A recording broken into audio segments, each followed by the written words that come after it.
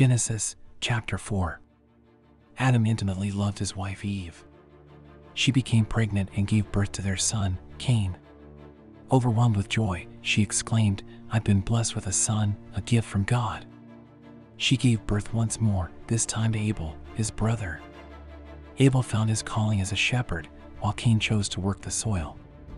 As time went on, Cain, filled with devotion, presented some of his farm's produce as a gift to the Lord. Abel, too, offered the best and fattest of his flock to God. And God, in his grace, looked favorably upon Abel and his heartfelt offering. But God didn't acknowledge Cain and his offering. This deeply upset Cain, causing his spirit to plummet. The Lord asked Cain, "Why are you so angry? Why do you look so sad? If you do good, won't you be embraced? But if you don't, sin is lurking, ready to control you. Yet, you can master it." Cain and Abel, brothers, were deep in conversation in the open field. Suddenly, overcome by rage, Cain attacked Abel, tragically ending his brother's life. With a heavy heart, the Lord asked Cain, "Where's your brother Abel?" Cain replied defiantly, "How should I know? Am I supposed to watch over him?" He asked, "What have you done?" "Your brother's blood screams to me from the earth.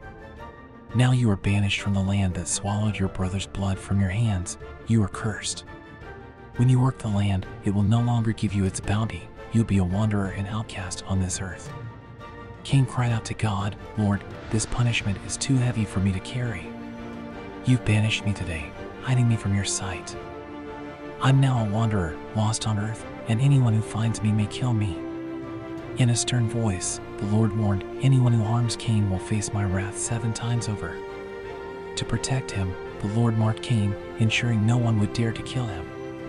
Cain, filled with shame, left God's sight and settled in the distant land of Nod, east of Eden.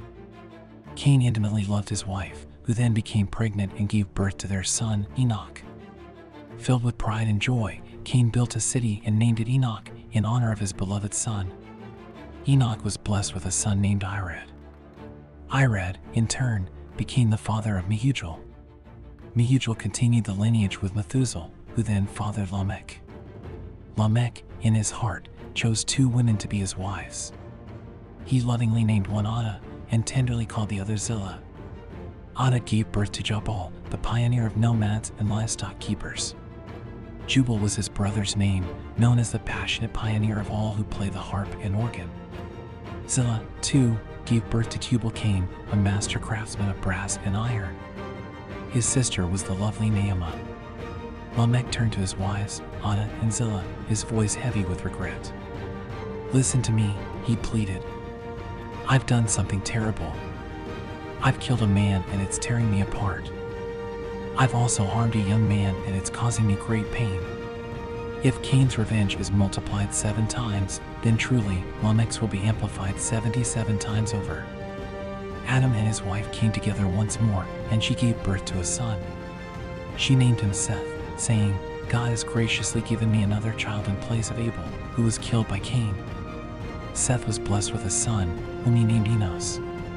It was then that people started to invoke the name of the Lord with reverence and faith.